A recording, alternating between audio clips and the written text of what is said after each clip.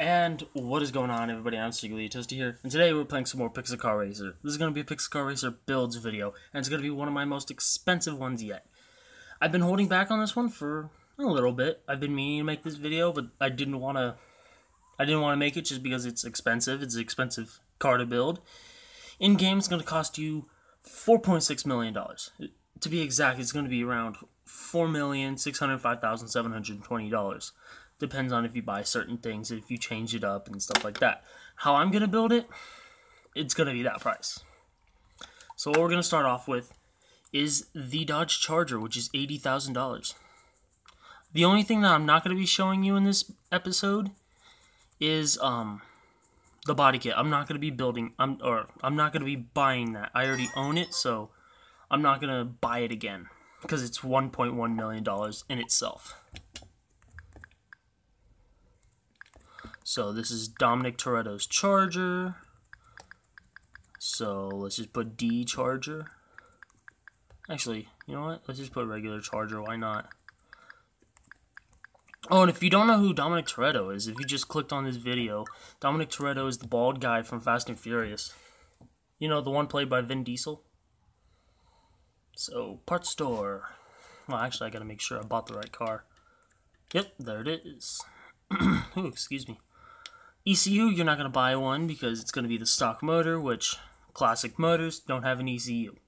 They have a distributor, and that's pretty much it. Miscellaneous, I'm going to buy the bulbs, which you don't need to. And the lug nut cover, again, you don't need to. Nitrous, I'm going to just stick with 150 shot, even though I should buy the 200 shot, but that would have brought up the price significantly. Because 150 shot is $70,000, and 200 shot is $400,000. So, you know, livery, we're not going to need one. Same with the spoiler. The intercooler is going to be the VX R-Type, just the simple one. What else we got? What else we got? Oh, the engine's going to stay. Ooh, the engine's going to stay stock. The brakes, I'm going to get the black ones because he doesn't have red Brembos, as I know of.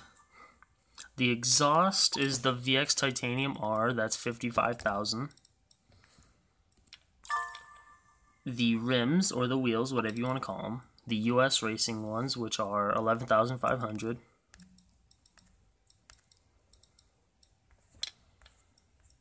There they are. Sorry about that little bit of silence. Suspension, he doesn't have much of a lower suspension, so I just bought the 1-inch drop, which is this one. I didn't want to go. Well, I could have actually bought all these other ones. That's a 2-inch. I just wanted a 1-inch drop just to stiffen it up a little bit. The tires, we're gonna want the. Why am I going here? Tires, we're gonna want the drag slick large. The drag slicks large, because if you get the regular drag slicks, the tire width, you know, between the wheel and the top of the tire is not thick enough, you know, to actually fit the build. This one really isn't quite as thick as it should be, but it's the best one that you can buy. This is going to be where most of that $1 million price tag is coming from. This $3 million blower. I went with the chrome one. You can go with the black one. They're both the same price, but the one he has is chrome. Sorry, I had to fix something on my laptop real quick. That's $3 million. That's going to set you back $3 million. That's most of the price. And then for this one, you're going to want the, if I can get to it, the Mr. Gas Scoop. It's the closest one to it. It's even got the red circles. It's got the little shell housing. The pistons, I'm going to go with the VX Supremes, not the Supreme Plus, because again, that's a drastic price change for 10 horsepower. And just the stock motor in itself with the blower and the intake, it already reaches $1,500. So this thing is going to be insane. The body kit, you're going to need the Pandem kit, the $1.1 million one, but only for the front end, because in game you can buy the 69 Charger, the 1969 Charger. He drives a 1970. As you're going to see in a minute, it has a slight bit of a front end difference. If you want to go Google it now, go Google 1969 Dodge Charger, and then in another tab, 1970, and you'll see the difference. See the difference in the front end. I don't know why my voice keeps going weird. It sounds like it's going lower. So all these coughs are not me being sick, they're me clearing my throat. Because it just feels weird, I don't know why. So we're going to need the Pride Pro with a black cage.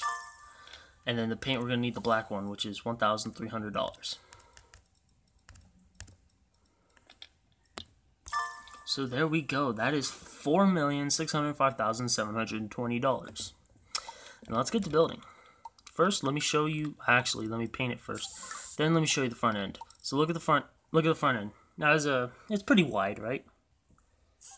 And see how it just gets thinner in the front? Yeah, that little rectangular part at the very end is supposed to be chrome, but that's the best I can do in this game. But that's all you're gonna need the Pandem kit for.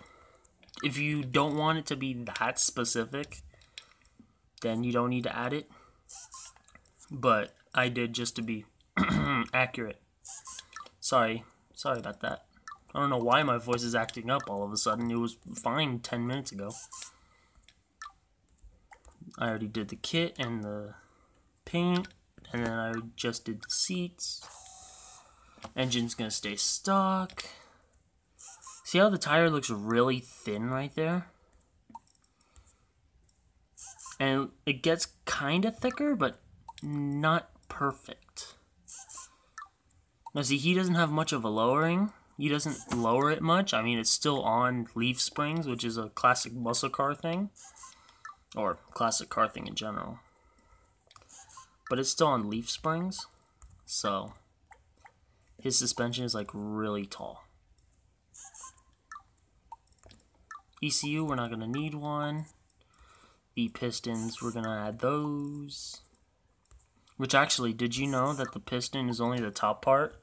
And the rod is not even part of the piston? The piston is only the top part.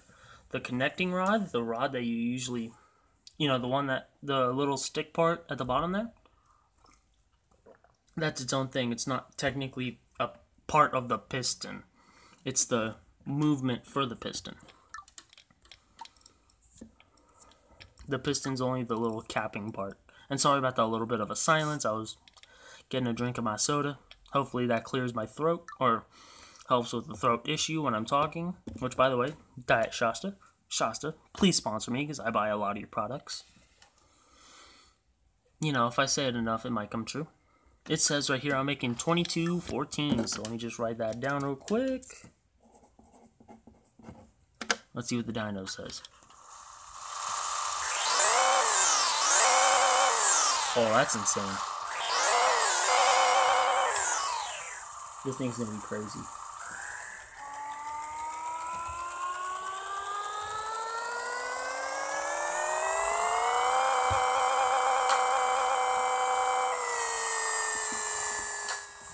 Alright, it said 22.14 earlier. Now it's 17.13. So let me just do the math real quick. I'll be right back. That's 501 horsepower difference. I'm gonna go do that again off camera. I'll be right back to make sure it is correct. Yeah, it was correct. It says 1713. That's 501 horsepower lost. Give me one.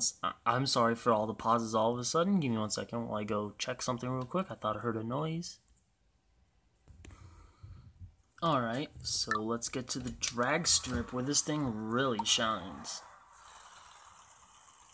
Just listen to that thing idle real quick. It's got that classic muscle car sound and I love it. Oh, by the way, the reason I didn't put the Hellcat engine into it was because it wouldn't have been accurate. Even though it is technically a modified engine in the game, in the movie. Even though it is technically not the stock engine, it's still a Dodge engine. And the only other Dodge engine was the Hellcat engine. And they didn't even have a Charger back in 2001, let alone a Hellcat. I think the fastest thing around that time was the LS Camaro, or the Mustang. Ooh, I gotta fix the launch on this thing. Because this thing revs up high. The gearing is terrible in this. It's still an 8-second car though. Well, let's see if I can get a better launch. Because I don't feel like tuning, because honestly I don't want you to copy my tune and then, you know, it be a pile of dog doo-doos.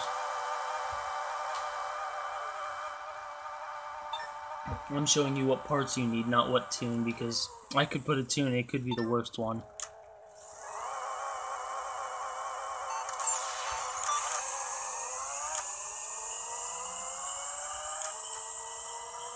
That supercharger is loud.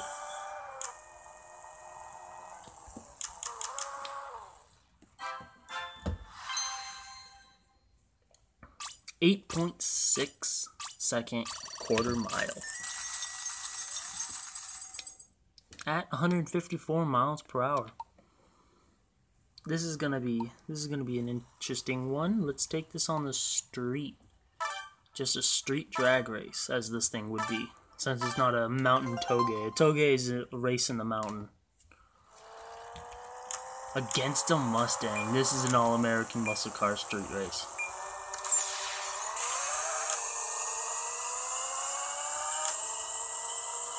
Right here. Muscle car versus muscle car. Going down the road in a straight line. This is some 2-lane blacktop stuff right here, but it's 3 lanes. Ooh, you can't let them behind you, because then they'll get some kind of draft no matter how far ahead you are or how far behind they are. Oh, and nitrous regenerates, so you could also use that a bunch of times. I got to 202, 203, 24.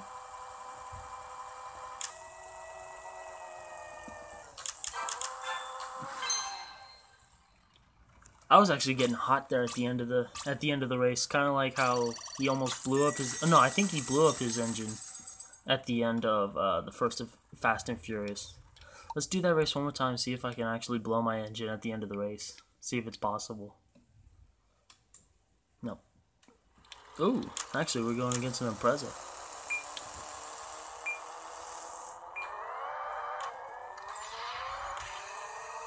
I mean, still cool. Still JDM technically. Well, I mean, yeah, it is JDM, since you can't tell which side the steering wheel's on.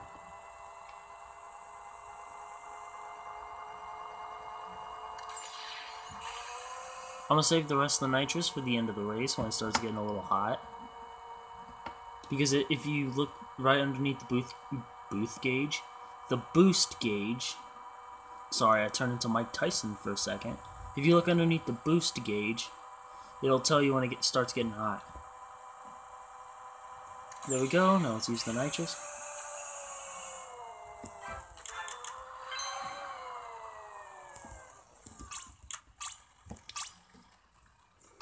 It got hot, it didn't blow, but it's whatever. Let's do another quarter mile just to get that extra, just to level up. Actually, you know what? Do I get a chest if I level up? Nah. Yeah, let's still do a quarter mile. Why not? This thing is just a quarter mile machine, so why not take it on a quarter mile a bunch of times?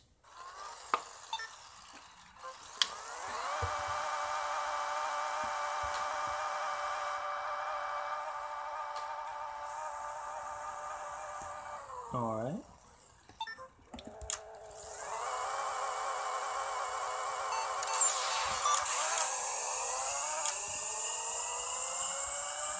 The game actually launched an all-wheel drive car really good for once. This game never launches all-wheel drive correctly.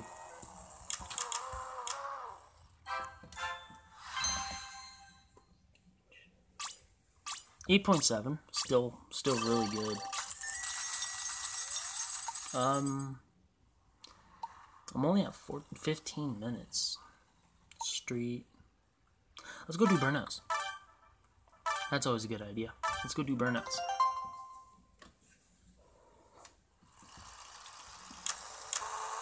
Let's go do nitrous burnouts.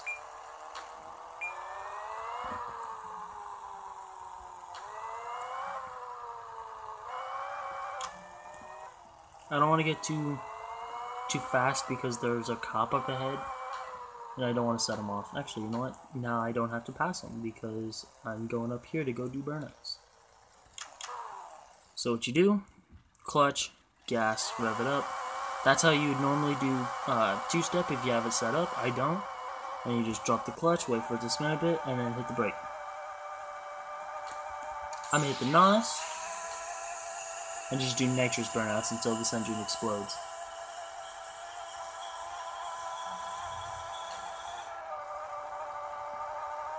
Alright, so far it's getting really hot. Wait for the check engine light to come on. Engine damage, keep going.